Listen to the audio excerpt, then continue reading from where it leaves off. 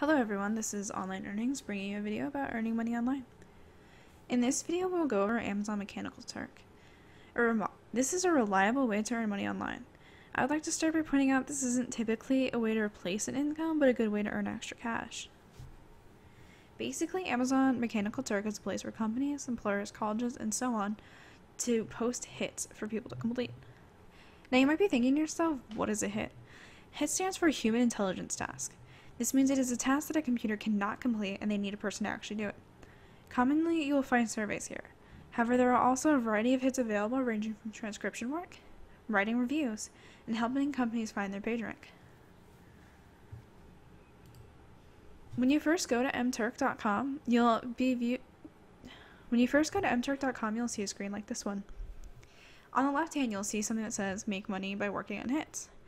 On the right side, you'll see get results from Amazon Mechanical Turk workers.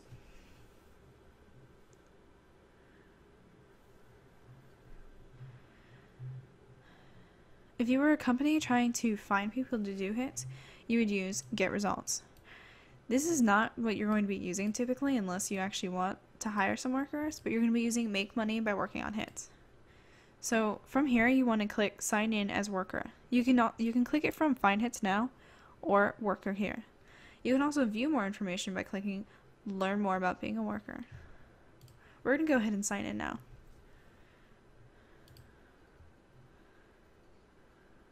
Alright guys, so once you're signed in, you're going to be viewed with the page that either looks like this one or your dashboard.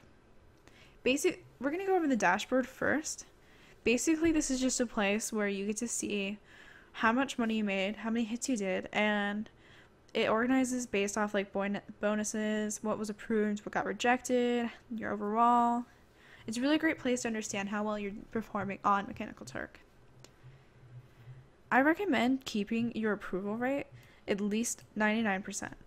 Sometimes that can be difficult, especially when you get a requester that isn't exactly fair, but I strongly recommend doing the best you can to keep it as high as possible.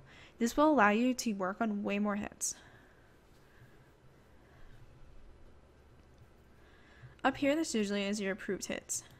This tells you how much money you've made from approved hits. You can also view bonuses that some hits and requesters will give you. It isn't that typical to receive a bonus, but it's always nice when you do. You can view all the work you've done, and it tells you the days, the months, and everything else. It allows you to know how many hits you did, what the approval rate was, if any was rejected, and how many are still pending. Now that we got that out of the way, how about we take a look at the hits? From this page, you can see, well, a list of hits. I strongly recommend clicking the sort by and choosing how you want to look at your hits. What a lot of people tend to make a mistake about is using reward amount most first. These hits you probably won't be qualified for, and even if you are, they're going to take a long time to complete. I strongly recommend using the sort by function and then choosing newest first. The reason we want to do newest first is because the good hits go fast. That means a hit that's like pays, let's say, $1, but only took you like took you maybe like 30 seconds to complete, it's going to be gone almost right away. Now, more than one person can typically work on a hit, but they still have a limited number available. That means you want to be the first person to get on those really good hits right away. Some hits you might not qualify for. Let's look at this one. This is grayed out, so I know that I'm not qualified. It also gives me an option to request qualification. So down here, it says qualifications required. This is what they want me to have to be able to work here. Basically, they want me to have product image data collection is not less than 90. Well, I have absolutely no product image data collection whatsoever, so obviously I'm not qualified. However, I can choose request qualification. From there, it'll bring me to either a test screen, a standard screen, or something that I just click continue on, and that automatically sends in the request. If you have to actually do a test, I strongly recommend making sure you have the amount of time available. Some tests might take longer than others, so you really want to make sure you nail it. Another good hint for working on here is to click for which you are qualified for. This will allow you to view hits only you can work on. If you don't do that, then there's a good chance you're going to be cluttered with a lot of hits that you can't even do. I'm going to go over master qualification really quick, but I'm not going to spend too much time on it. Master qualification is basically provided to you by Amazon. It's their way of saying that you've done so many hits and like such a variety of hits that you're qualified to do basically any hit on Amazon. However, it's extremely difficult to get, and I wouldn't set your hopes too high. It usually requires at least 10,000 hits done and a high approval rate.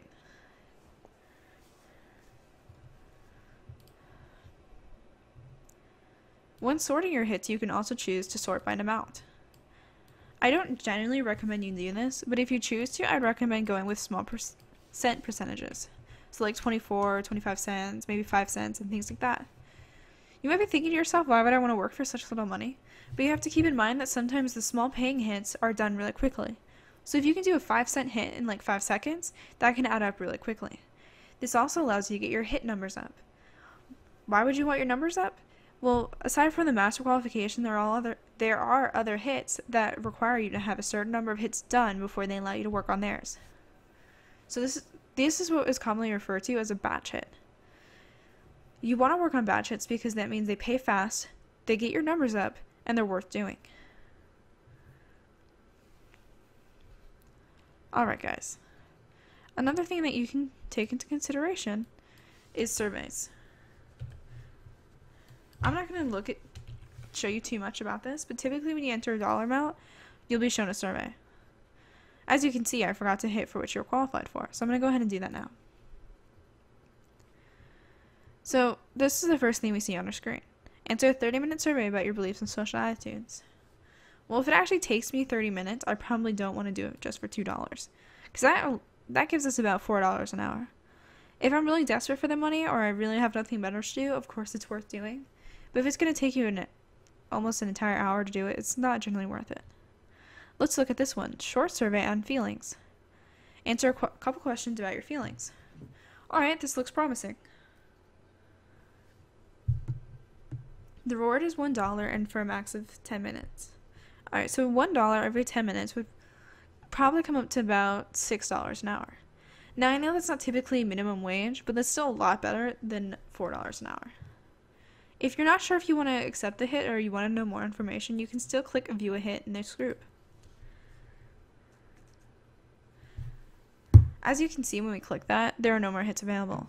That is why we strongly recommend you continuously refresh and update your page. That way you see only hits that are available. Let's go ahead and try this again.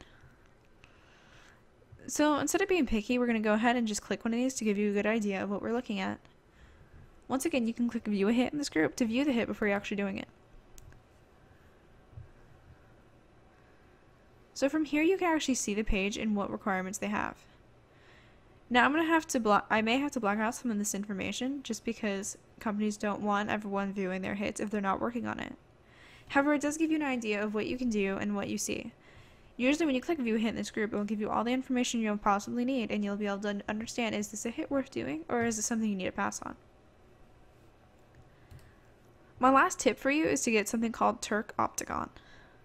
So basically what this is like a review add-on. You add it onto your web browser depending on if you're using Mozilla or Google Chrome. I'm not sure if they add it for any of the other ones, but it's definitely worth looking into. Turk Opticon is a place for people to review requesters. Requesters are the one asking us for the work. We want to know how more information about the requester, so then we have an idea of, do they pay? If they do, how long does it take them? Was it worth doing? Did they pay a fair amount based on the amount of time it took us to do? They'll also add other information. Did they have contact with the requester? Was the requester friendly and nice about this situation? Were they willing to help and provide answers? As you can see, you can use this page to get a lot of information about the requester and find out if this is something worth doing. Generally, you want to work for requesters that have more green than they do red. Each requester is based on several different categories. Fairness. So was their hit fair? Basically, this means, did the amount of time it take you to do the hit allot to a good amount of time for what it was priced? So was the hourly wage basically fair? Fast. How fast did you get paid?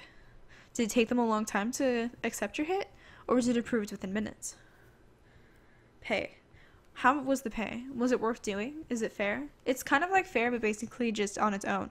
So it's breaking down the pay more. Communication isn't usually entered. It's very rare to actually have to communicate with the requester, but it's good to look at these in case someone did. Because if there isn't a communication, then you know how the requester reacts if there is an issue with your hit. In another video, I'll go over how to install and use Turk for your browsers. As you can see, once you have it downloaded, you can see a little arrow here. This gives you a brief overview without having to actually go to their site. It's a good way to quickly see if a hit's worth doing without having to waste time going to a Turk website. However, if you're still unsure about a hit after seeing it, I strongly recommend reading the reviews and seeing what other people have said about it. As you can see, this is a good way to earn extra cash. It might not be a way to replace an income, but it's definitely a great way to pay for things like gas money, food, or going out and entertainment reasons. Once you get really good at it, you start earning a lot more, so it's definitely something that you have to stick with. Thanks for taking the time to watch my video. If you have any question, comments, or concern, please leave a comment below. I'll be happy to answer anything you guys have. Thank you.